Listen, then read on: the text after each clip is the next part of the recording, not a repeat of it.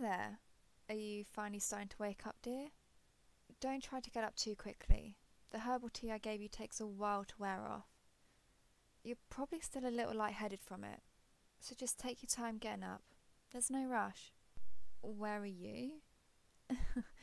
You're at my estate, silly. Don't you remember anything from last night? Not really. Well, what's the last thing you remember? Me buying you and getting into the carriage? So you don't remember anything else? Maybe the herbal tea I gave you was a little too strong. Do you remember anything else from last night, like eating dinner or maybe bathing? That seems to have got your attention. Are you starting to recall anything yet? You only remember eating dinner and that's it? Well, I guess that would make sense. The tea you had with your dinner was the same tea that put you to sleep on the carriage ride home. It works really well to help with stress relief and sleep, but it does make you groggy and sometimes makes you forget things if you drink too much of it. What happened after that? Well, you poor thing. You could hardly stand on your own. So I had no other choice than to have my maids help you into the bath and bathe you. I mean, after all, I couldn't let you go to sleep all dirty after spending all that time in a cage, could I? His face is turning red. It's so cute I can't handle it. There's no need for you to be embarrassed. It's normal for maids to bath someone whether they're sick or too tired to do it themselves. It's part of their job. After everything he's gone through, he's still innocent and bashful. I knew all the work I put into getting him was worth it. He really is one of a kind. Oh, sorry dear, what was I saying? Whose room is this? Well, obviously it's mine, sweetie. I couldn't let you sleep in the servant quarters. Those rooms are for people far below someone of your station. Where are your clothes? His face is so cute with embarrassment right now. He really is too precious for this world. I had my maids discard them. They were all torn up, plus the ugly green uniforms Lord Granwall had you all wear were atrocious. I swear that man has no taste at all when it comes to style. Oh, yes, sorry, back to the question. Your clothes, I had some personally made for you. The maids will bring them in when you're ready to eat. You shouldn't be here because it's inappropriate. You're quite the gentleman, aren't you? Did anything happen last night? Please do remember, dear. I am a nobleman's daughter after all. Do you think I would partake in such scandalous activities? There's no need to apologise, I was just messing with you. But to answer your question, no, nothing happened last night. But then again, it's not like I'd tell even if something did happen. I know I need to stop teasing him, but he's so cute not to. Hey, relax. I'm just kidding with you, alright? So just stay still and don't try and sit up just yet. You're still a little hazy from the tea you drank last night. So please just calm down and stay in bed until you get your strength back. Can you do that for me? Thank you, dear. What if my father finds out about you staying the night in my room? Well, there's no need for you to worry about that. He won't be back home until noon, and the only people who know you're in here are my personal maids and guards. And trust me, not a single one of them would ever think about betraying me. They know it would be a death sentence for them. Oh, damn, that came off a little too harsh. He's probably still scared of me enough as it is, considering I had his last master assassinated. I don't want to frighten him off and risk losing him as my head advisor. Without his counselling and tactical skills, I won't be able to pull off my plans of taking over the neighbouring kingdoms. I need to keep playing the innocent girl act for now until he falls for me. I just mean they're not completely loyal to me, so you don't have to worry about any of them telling my father, alright? Anyway, are you starting to feel your strength coming back? You are? That's good. Then, if you'll excuse me, I'll go and step outside to call the maids and have them bring up some food and your new clothes. So just stay in bed till I get back.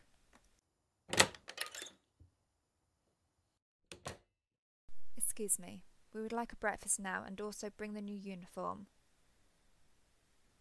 Yes, the one I made specifically for my new guest, thank you. I swear most of these people are useless. I hope Alice gets here soon. Ah, speak of the devil. Alice, your timing is perfect. I'm glad to have you back. You did an amazing job dealing with Lord Granwall, but there's something else I need you to do. Here, take this. I need you to put this in my father's tea when he comes home. Make sure to only put it in his cup and not the whole pot, alright? If anyone else drinks the tea and gets sick, it would look suspicious, and I don't want that. And don't worry, it won't kill him. It will just make him extremely ill for a couple of days, which will be long enough for me to execute my plans. It will take about 3 hours before it kicks in, which will be about the same time my father is meeting with Lord Henry, which will be the perfect timing for what I have planned. Also, did you get the other thing I asked for, right? Yes, the wine. Make sure to give it to Lord Henry as a parting gift after my father retires to his bedchambers. I don't want to risk anyone else drinking it. After all, only you and I know it's poison, so make sure you give it to him when he's leaving, and not a second sooner, alright? Good. How will I explain the poisoned wine and Lord Henry's death? That's a good question. Well, everyone knows the tea and wine are from Lord Wren, and everyone also knows he's trying to buy back favour from us after my father called him out publicly for overtaxing our people when it came to trading. So it would only make sense that Lord Wren would try to get revenge on our family and our allies, don't you think? So most of the blame will be put on him, but our families will also catch some flack for giving poisoned goods to another noble. Which means I'll need to make an official apology that I'm not looking forward to. Someone like me should never have to bow their heads in apology, but I need to keep up my harmless appearance. Well, at least for now anyways. Just make sure you put that in my father's tea and give Lord Henry the poisoned wine, alright? Good. Oh, and another thing. Please report to me as soon as my father falls ill, alright? Thank you. It looks like the maids have gone preparing breakfast. Anyways, I have to go. I'll let you go back to work. Good day to you too. Yes, that should be fine. Did you bring the clothes I asked for? Good. Come in and set the table. Me and my guests will be eating breakfast in my room.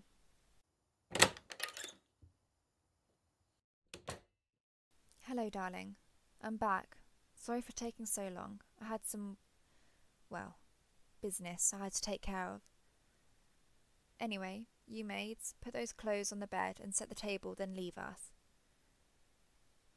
Thank you, Janice, but I'll pour the tea myself, so there's no need for you to stay. No, really, it's fine, I insist. But thank you anyways. How dumb are these maids? Can't they see I want to be left alone with my darling? Oh, yes, thank you all. Have a nice day. Finally, they're gone. I hate having to act all nice with low-level servants, but I have to keep up my appearances, especially in front of my love. So, dear, how'd you like your new clothing? Oh, and also I got you a little gift. Here. What is it? Well, there's only one way to find out. Open it. Do you like it? It's a custom-made pocket watch. It looks expensive. Well, it should, especially considering how much money I paid for it. Well, yes, you can take it. Think of it as an apology for having to spend a week in that hellhole of a cage they had you in, And again, I'm sorry about setting you up for, well, you know, the whole Lord Gramwell thing. But as I explained earlier, it was the best thing for both of us. Anyways, try on your new uniform. I didn't know your exact measurements, so if anything doesn't fit properly, I'll just have my tailor take care of it. So what are you waiting for? Try it on. Oh, are you sure? I can turn around while you change. I do like his shyness, but would it kill him to be a little less modest when it comes to me? If he just acted the way when the maids were around, that would be the one thing, but him acting like this when we're all alone is a little frustrating. But I'm sure that will change in time. You're done changing now? So it's safe for me and my pure maiden eyes to look at you? The look on your face is adorable. Sorry, I shouldn't be teasing you this much. Anyways, are you ready to eat now? I didn't know what you liked, so I had the chefs make a little bit of everything. So go ahead and try anything that looks good. Also, if you want more of anything, then just ask. I'll have maids fetch us some more foods if you like. And don't feel like you're in a rush. Take as long as you want eating. There's nothing going on today. My father will be busy with a meeting with a neighbouring nobleman, so I have the whole day to show you around and get you familiar with the place. After all, you will be living here, so knowing where everything is will be important when you officially start working for me. When do I plan on officially making you my personal head advisor? Later when things die down a little more, but for now just focus on finishing breakfast. You're done eating? Then how about I give you a tour of the garden first? After all, it is where I spend most of my free time and the flowers are just beautiful. Although not as beautiful as you. There's no need to blush. You truly are more beautiful than any flower I've ever seen. No, I said I would try to stop teasing you, but I never said I would completely stop teasing you. After all, it is just too fun. Anyways, so shall we be off? The walk to the garden isn't too far, but I would like to take this time to get to know each other better. I know the name of the village you're from, but I don't know much about it besides the fact that Lord Gramwell attacked it. What was it like before that? It was a peaceful village, but aren't your people known for being brave warriors? I remember hearing stories about your people as a child, about all the great beasts your tribe would slay and how your people were the only ones keeping the monsters away from all the nearby villages. Is that true, or were they all just stories, just rumours passed down to scare children at night? They're true? So did you ever have to kill a monster? You did? Well, what kind? You killed a wyvern? How did that happen? You were looking for herbs alone when it attacked you? So you're saying you killed it by yourself without any help? How old were you when that happened? That young? If it wasn't for my divine blessing, I would swear you were lying, but I can see it in your eyes you're telling the truth. So it looks like you're just as dangerous as you are handsome. He's cute when he blushes. Anyways, we're here.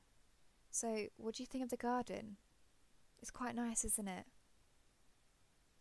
These cherry blossoms are my favourite.